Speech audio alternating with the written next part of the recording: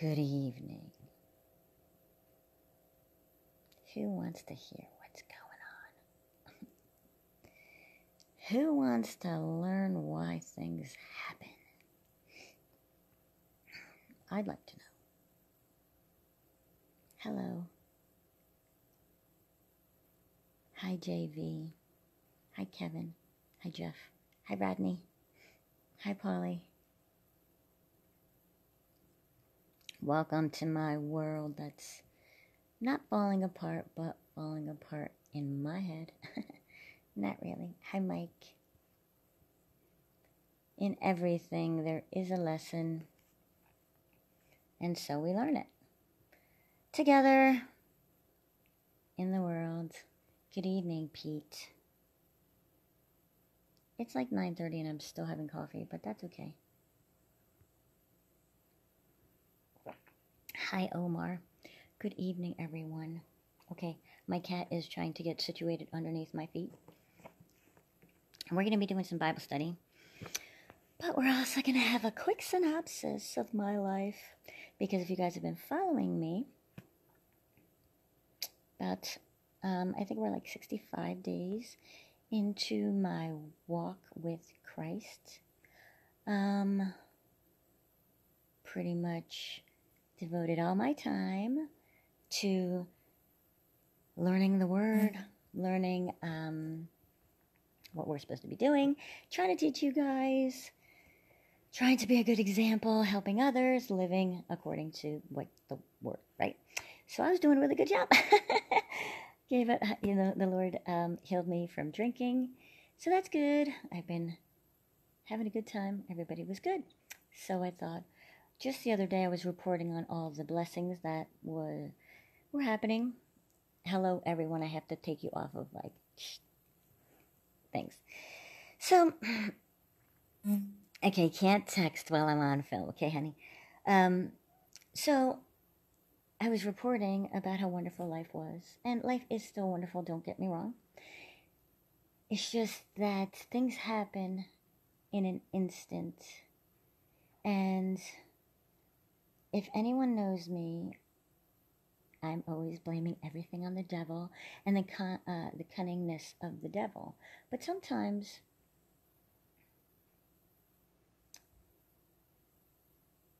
I don't know. I was reading a story about when Jesus removed the demon from the man. And he was acting all crazy. He was walking around naked and stuff. And he saw him. He's like, "What are you doing here? Why are you here?" And it turned out that the demon, had a bunch of demons in him. So he's like, "What's your name?" Well, that's Jesus. Jesus is like, "Hey, dude, what's your name?" No, Jesus is like, "What's your name?" So he says his name is Legion. So he's like, "Please don't send us to the abyss, which is hell." So even the demon knows how terrible it is. It's so bad that the demon who's from there doesn't want to go back. That says a lot. Okay, so then he's like, put us in the pigs. So he puts them in the pigs. He put them in the pigs, and the pigs run into the water, and they drown, and they die. So I don't know what happens to the spirits after that. They don't really say, I don't think. But, I mean, the fact that that was kept in the story says that actually happens, okay? Things that are possible, I think that's why they kept it in the story, because they're relevant. And, we don't see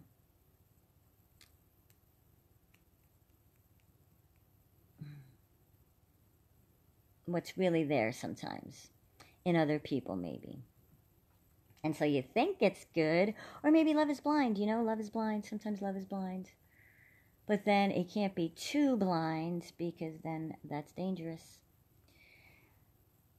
So the Lord is just opening. I just read something, and this is really weird. It's not weird. It's not weird at all. It's God always talking to me. So I was trying to figure out, my kid got in trouble. Big trouble. And tomorrow's a big day of trouble. And so, I was being all good. And he was being all good, getting A's and B's. He was having friends, being very responsible. You know, he went to town, had some new friends. I thought he was doing good. He made a bad decision. And now we're in a situation.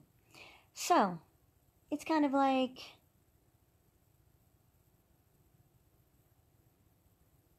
I have this feeling inside, like, I'm not worried. And that scares me that I'm not worried. Like, I should be like, oh my God. But I'm not. And it's like, I'm almost like, I'm not sure if it's at peace. God says that we're going to be at peace if we're in Christ. I cried, but you know why I cried? I cried because I was embarrassed. Because now it's like, people are going to know, oh, not only is it like Crazy Diana, now it's Crazy Chase and XYZ. Like, you know what I mean? Like, there's not supposed to be two crazy people in one family. That's bad. Okay? And for some reason, this kid wants to be like me, and he acts like me, and he's not even like me at all. He's totally different. But he created this character of everyone else except for himself. It's very bizarre. But anyway, so I was saying, I've been doing all these things right. I'm doing this, I'm doing that. But it's like, that's not how we get.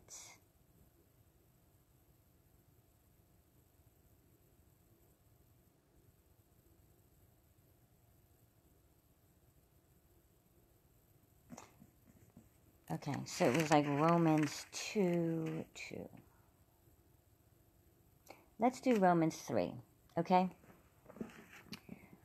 God's faithfulness. What advantage then is there in being a Jew? Or what value is there in circumcision? Much in every way. First of all, they have been entrusted with the very words of God. What if some did not have faith?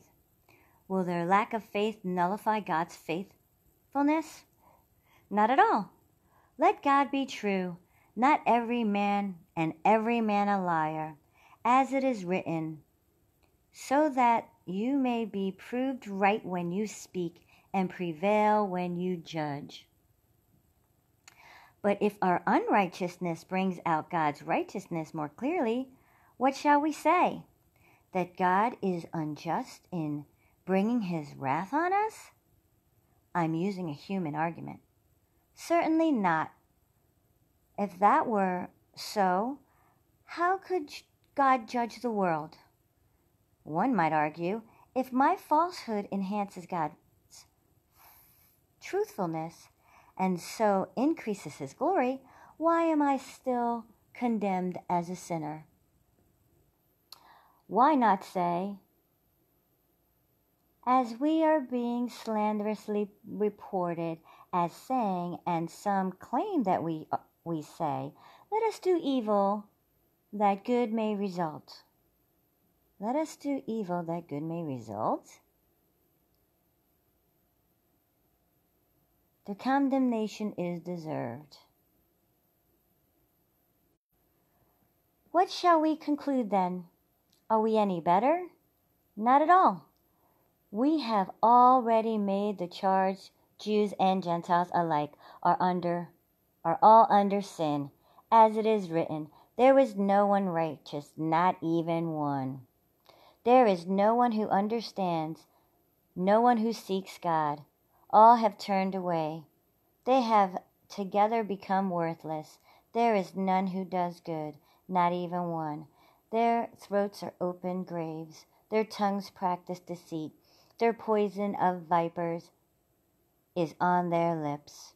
Their mouths are full of cursing and bitterness. Their feet swift to shed blood. Ruin and misery mark their ways. And the ways of peace they do not know.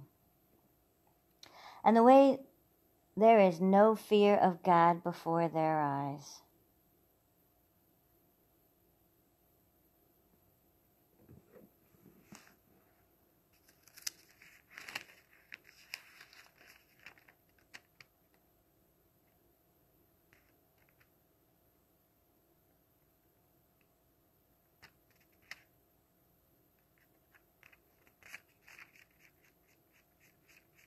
I was pure, and now I'm blemished.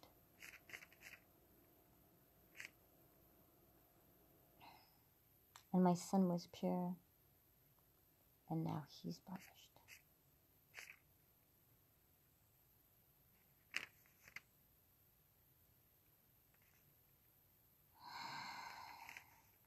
I am fearful of the Lord.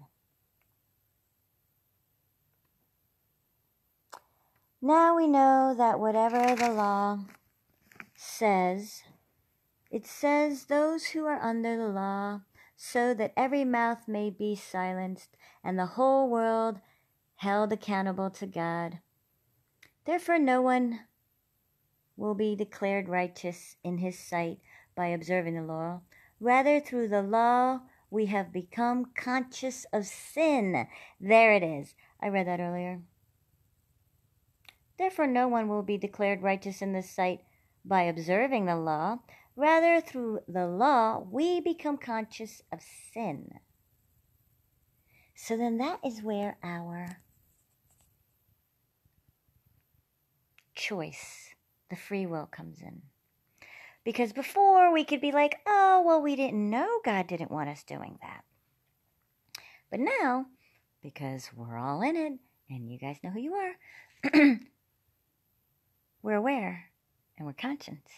And when we're conscious, it's that Holy Spirit that condemns us that you're like, don't do it. Oh, and he's right there. He tells you don't do it. It's not.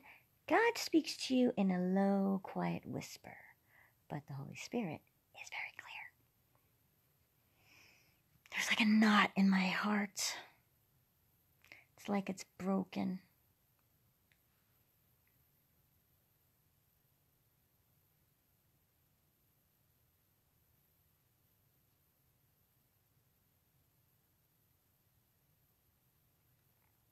I'm going to try really hard not to cry, you guys.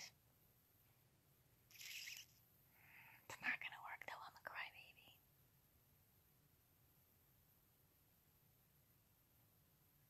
And you know how, oh my gosh, how like,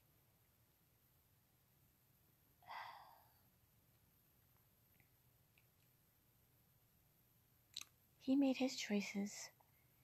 Try to be a good mom, good role model. I was doing so good I didn't drink. I was home making dinner. Who knows what kids need these days? I really don't know. I don't know. Can't babysit them though, you know what I mean? I was home. But yes, busy. Always so busy doing something else all the time. But now a righteousness from God, apart from law, has been made known, to which the law and the prophets testify. This righteousness from God comes through the faith in Jesus Christ.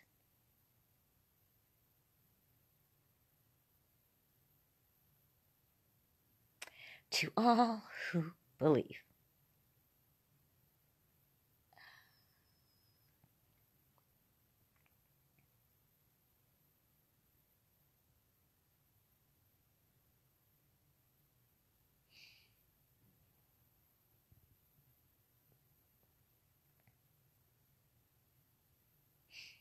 You bring your family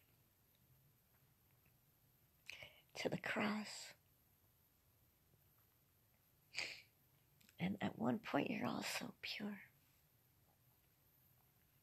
The whole trio of you.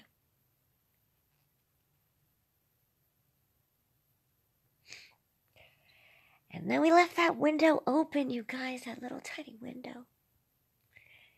There's no screen. And sin entered.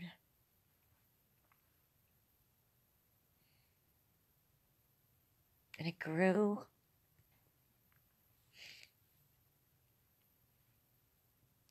And it bit us in the ass. And I thought it was so aware.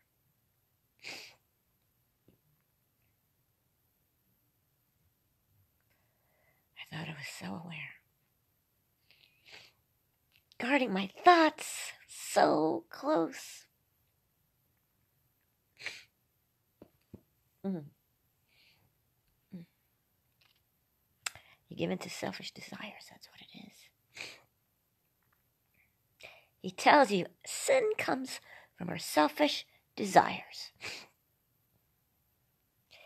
And then from sin comes shame.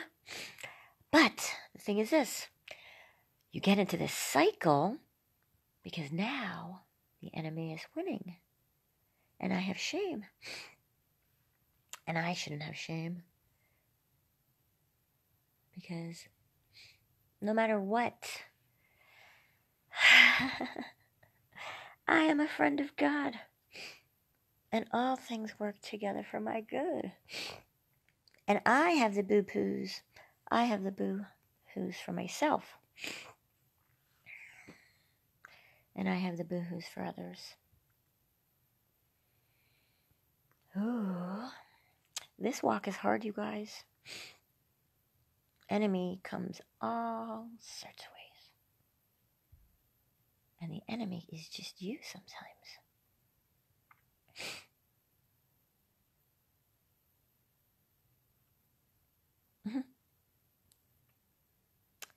And it's like, I'm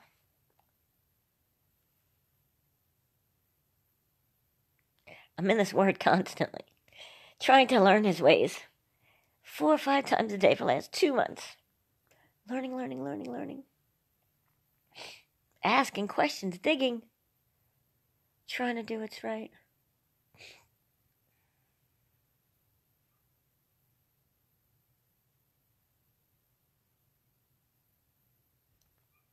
But if we weren't weak and if we didn't sin, we wouldn't need Jesus. We wouldn't need him. So we're built this way. But I don't like feeling like I let him down. I hate that feeling. So I just had an A on my report card for a good job. And being a good little student teacher. And in the principles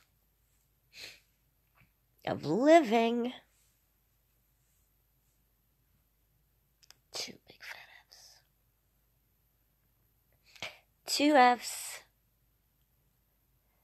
Maybe a C for friendship. Definitely a B.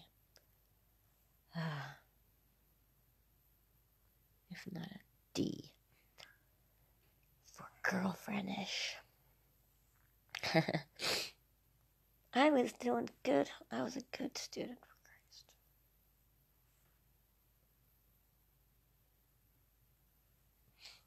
Oh.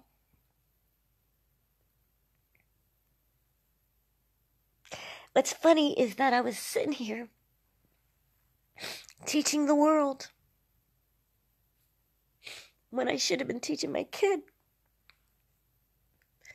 because he hasn't grasped these principles yet. And for some reason, they're just not sticking. So that is a definite, ultimate release of power for me to God. Because I've tried. But I've never tried to pray for my son.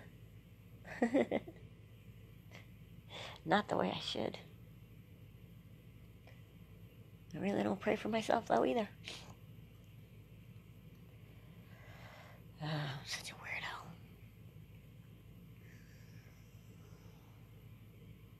So let's keep learning what comes from Jesus and faith in Jesus. We are in Romans 3:22. There's my 22, boys. Oh, I know you're with us, Papa. I know. He's good. He is good to me. Okay. Here we go. It's dark in here.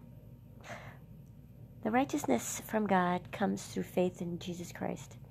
To all who believe, there is no difference, for all have sinned and fall short the glory of God, and are justified freely by his grace through the redemption that came by Christ Jesus. God presented him as a sacrifice of atonement through faith in his blood. He did this to demonstrate his justice, because his forbearance he had left the sins committed beforehand unpunished. He did it to demonstrate his justice at the present time, so as to be just and the one who justifies those who have faith in Jesus. Where then is boasting?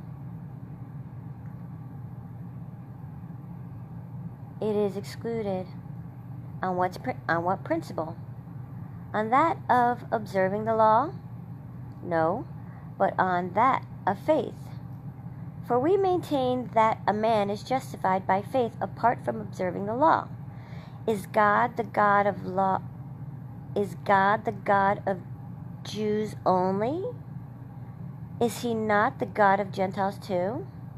Yes, of Gentiles too, since there is only one God, who will justify the circumcised by faith and the uncircumcised through the same faith. Do we then nullify the law by this faith? Not at all. Rather, we uphold the law. See? Again. What then shall we say that Abraham, our forefathers, discovered in this matter? In fact, Abraham was justified by works. He had something to boast about, but not before God. What does the scripture say? Abraham believed God, and it was credited to him as righteousness. Now, when a man works, his wages are not credited to him as a gift, but an obligation. However, to the man who does not work, but trusts God, who justifies the wicked, his faith is credited as righteousness.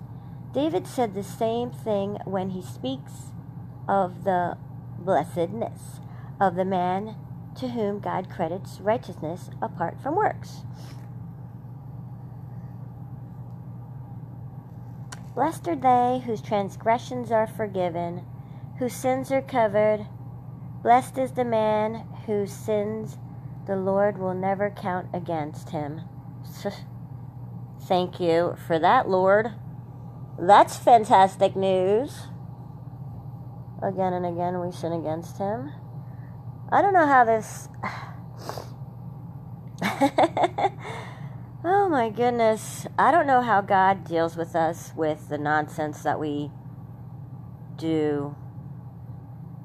It's like sin against him again and again. It's just like, and he's just like, it's okay, I love you anyway. When I'm like, of course I still love my kid anyway. You know, no matter what he does, I still love him. It's just like, wow. It's just like, wow. And to have so many. Is this blessedness only for the circumcised? Why are they still on the freaking Packers, man? Let's move on, please. Or also for the uncircumcised, if we have been saying that Abraham's faith was credited to him as righteousness, under what circumstances was it credited? Was it after he was circumcised or before? Was it not after? It was not after, but before. And he received the sign of circumcision, a seal of righteousness that he had by faith while he was still uncircumcised. So they're talking about spiritual. He was disconnected from the world while his body was still of the world. So then, he is the father of all who believe but have not been circumcised, in order that righteousness might be credited to them. And he is also the father of the circumcised, who not only circumcised, but who also walk in the footsteps of the faith that our father Abraham had before he was circumcised. Oh my gosh. It was not through law that Abraham and his offspring received the promise that he would be heir of the world, but through the righteousness that comes by faith. For if those who live by the law are heirs, faith has no value, and the promise is worthless. Worthless.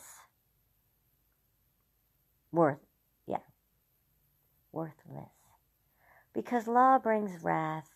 Oh yeah. And where there is no law, there is no transgression. Therefore the promise comes by faith, so that it may be by grace and may be guaranteed to all Abraham's offsprings, not only to those who are of the law, but also to those who are of the faith of Abraham. He is the father of us all. As it is written, I have made you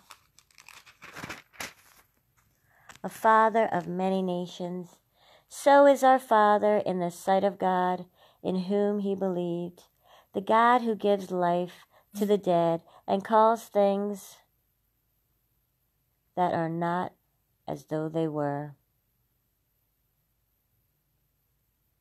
Against all hope, Abraham in hope believed, and so became the father of many nations.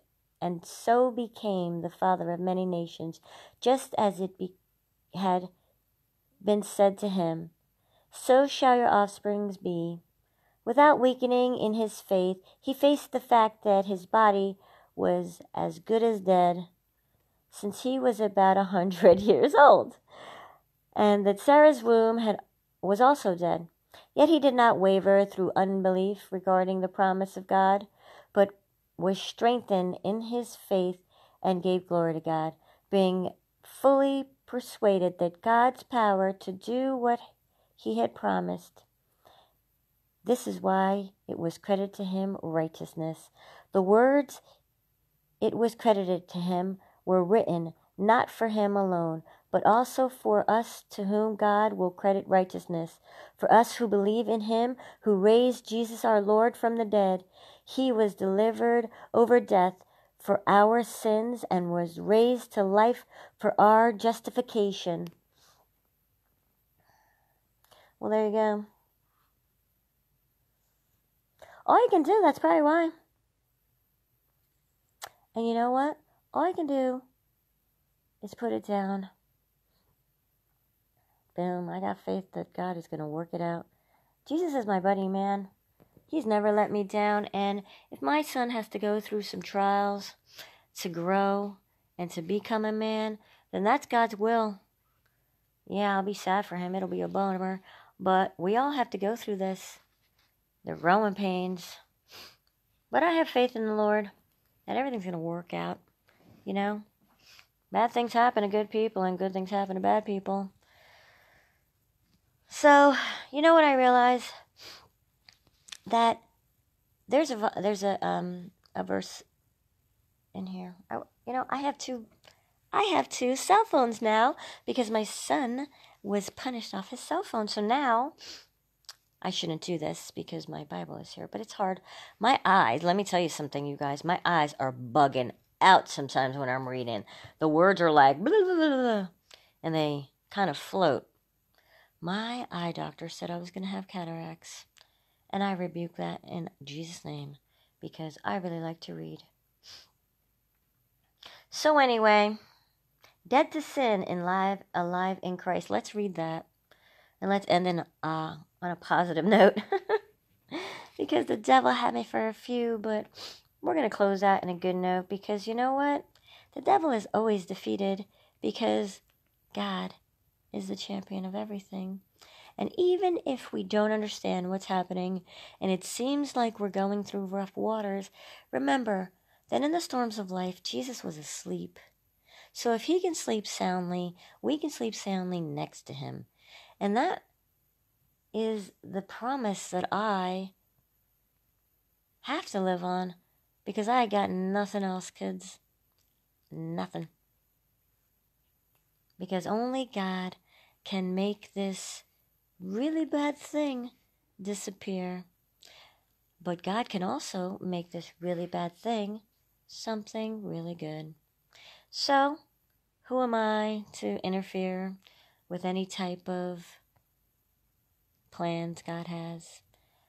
I just am going to keep on walking in faith, keep on spreading love, loving my child as much as I can, loving the world, trying not to beat myself up about being not the best mom in the world, and just keep the faith, I guess. Listen to some music, do a couple of other things I'm not supposed to be doing, and then I guess go to sleep.